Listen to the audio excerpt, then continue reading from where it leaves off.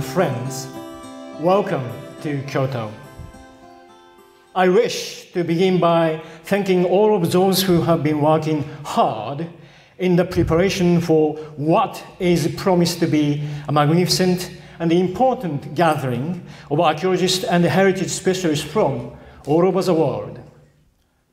In a way, everyone present has been involved in the process, and I am effectively thanking you all for being here at all.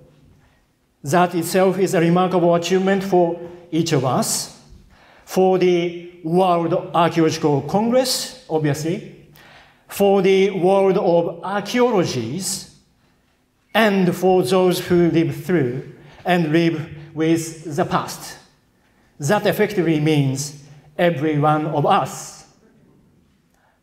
However, I should like to be allowed to narrow down and specifically thank all the members of the local organizing committee of WAC-8 Kyoto, particularly for overcoming a number of obstacles and indeed barriers that unfortunately continue to divide us, prominently including the language barrier.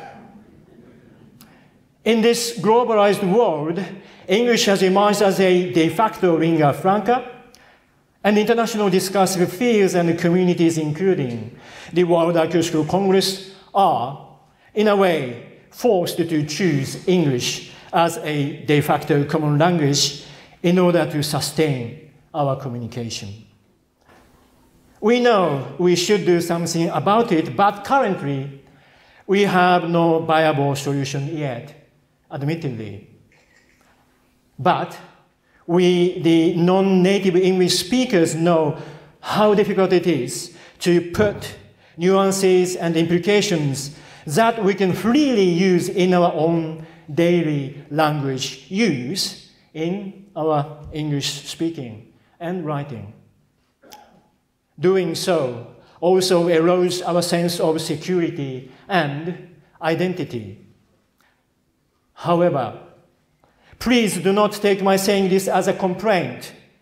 I am saying this to emphasize the fact that we all are daily confronted with many other barriers that not only divide us, but bring various injustices to the world. Those barriers are, namely, the economic barrier, social barrier, cultural barrier, the mental barrier, the material barrier, to name but a few. Some barriers have been with us since the beginning of humanity, but many of them emerged as a human being entered into a social formation called modernity. Those barriers have since been ever increasingly connected to discrimination of all sorts, depriving peoples of their identities and chances to live their lives the way they wish to live.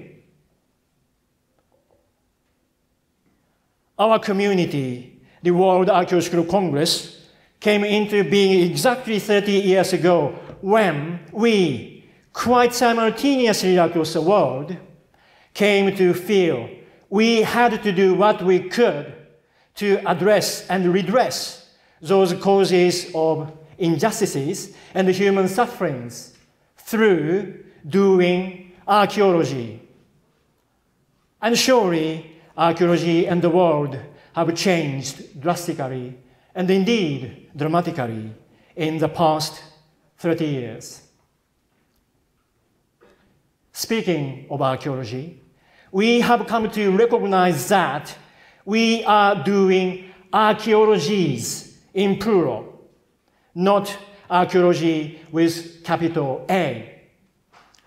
It is because we do archaeology in different social settings with different historical trajectories and identity formations that naturally make our attitude to the past, the present, and the future different from one another, and make what we'd like to know and how we would like to know them different from one another either. However, we should not mislead ourselves here.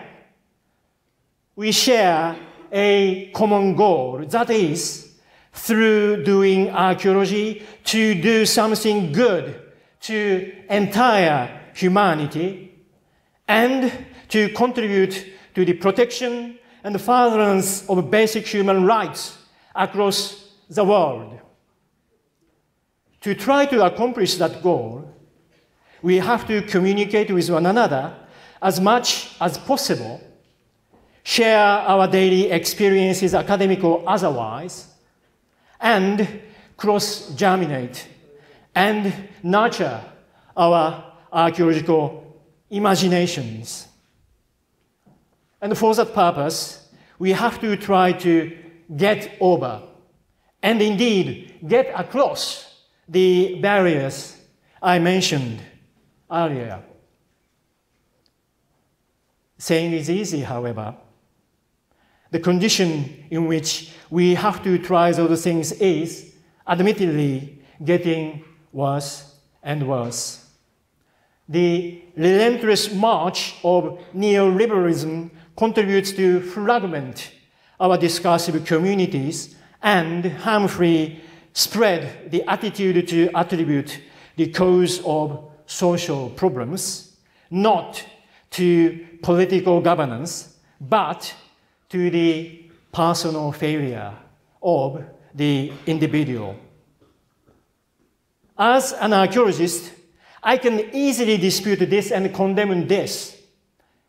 We have survived communally and also differentiated and responded to communal problems since the beginning of humanity. And we archaeologists can convincingly say that that is the human nature.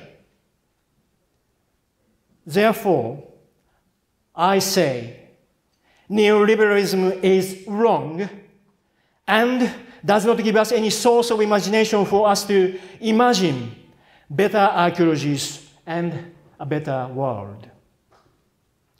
However, on the ground, the actual concrete picture is even worse.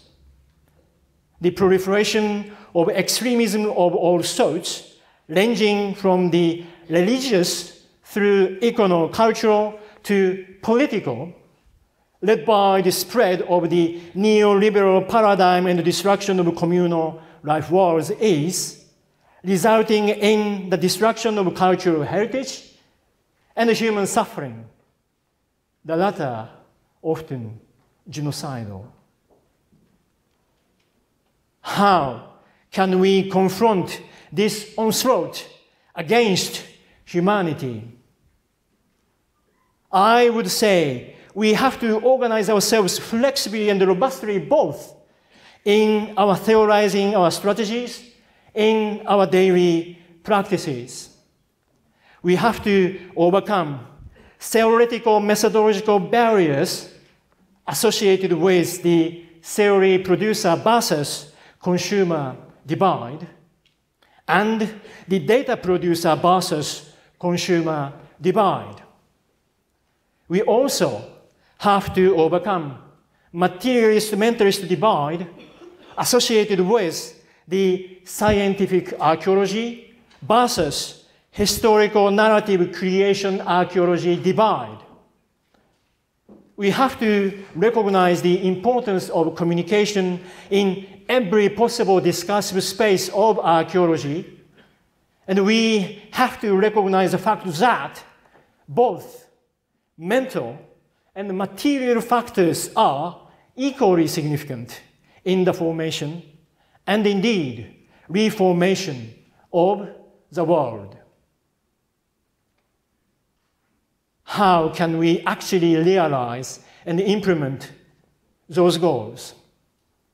The answer is, I believe, the creation of an ideal speech situation.